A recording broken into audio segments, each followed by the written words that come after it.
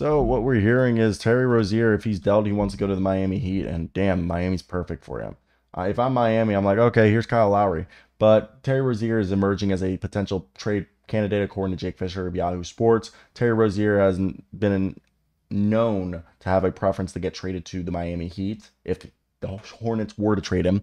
Now, Rozier has 2 years left on that 4 year, $97 million deal, which is like $23 million.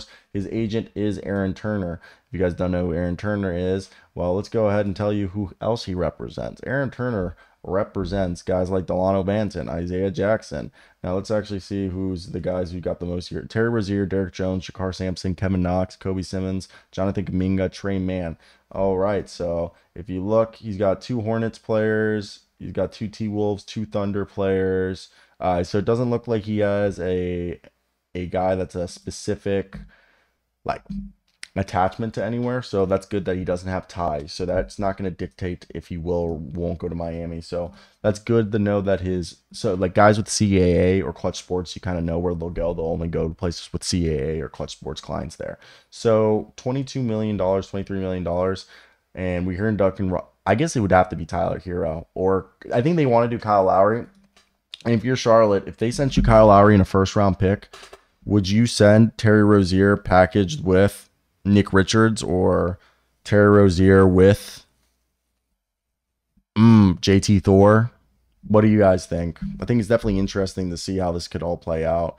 But yeah, I mean, it's definitely going to be interesting to see what's going to happen with the Miami Heat, because if they played the cards right, they could have a decent turnaround for themselves. But that's just my opinion on that matter. But what do I know?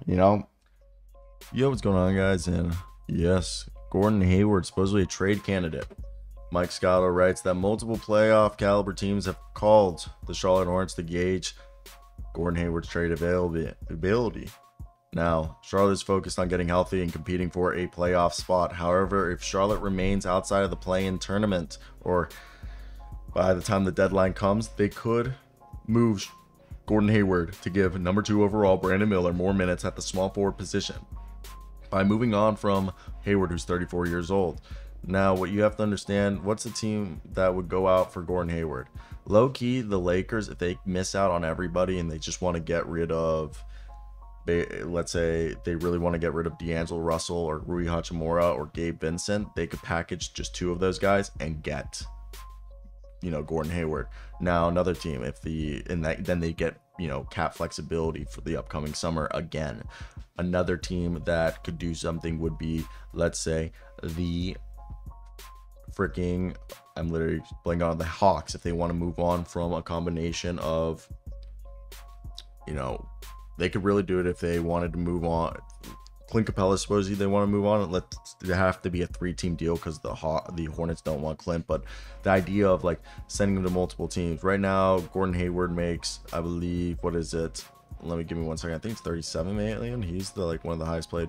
No, 31 million. My apology. I think last year he was making a bit more, but he makes the same as like Chris Paul, Jaylen Brown, Kyle Lowry. That's something. If a team like the Heat say, here's a pick and Kyle Lowry for Gordon Hayward, that's not too bad. Maybe there's a few. I mean, what if Zach LaVine? The Zach LaVine deal could be around Gordon Hayward. It's a bit interesting to see what it could be, but let me know your guys' thoughts. I'm curious.